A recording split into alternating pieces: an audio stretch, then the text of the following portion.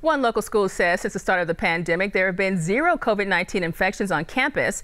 St. Michael's on the east side is a private K-8 school with 270 students. 9 on your side's Taj Davis spoke with the parent of one student and the head of the school.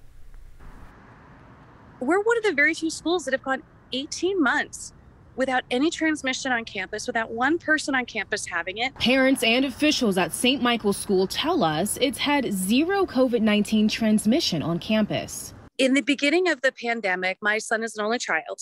He struggled emotionally. I mean, it was his birthday and the world shut down. Why can't we go to the park? Why can't we do this? He was only just turning 7.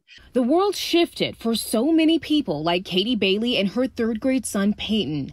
Head of school, Brendan Sullivan, says he and many physicians and medical professionals who were also parents at the school came together to figure out how to mitigate COVID-19 as much as possible. We just, followed recommendations along the way. Masking and hand washing and physical distancing in particular were the most important components of that. And then enacted with parents earnest communication about keeping their kids home if there's any signs of illness. Parents have responded so well to all of it, but in particular to being the first point of screening, as it were, at home for health. School nurse Erica Huff says schools should be the safest place for children.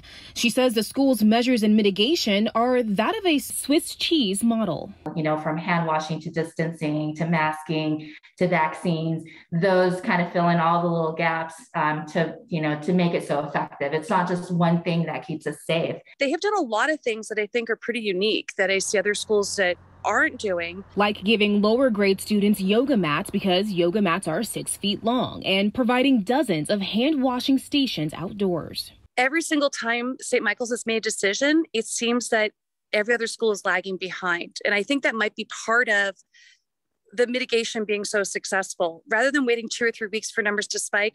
And though the school's efforts have been so successful thus far, Sullivan understands there's still a long year ahead where anything can happen. As well as we've done and as happy as we are with the results, we don't know how it will play out, in the next week, month, and beyond. We're hopeful and doing our part to do all we can to keep people healthy and safe. But, we're just, I guess, keeping our fingers crossed that the success continues, Sullivan says there are still no reports of COVID cases, but the school's mitigation efforts will continue throughout the school year. Taja Davis, KGUN 9 on your side.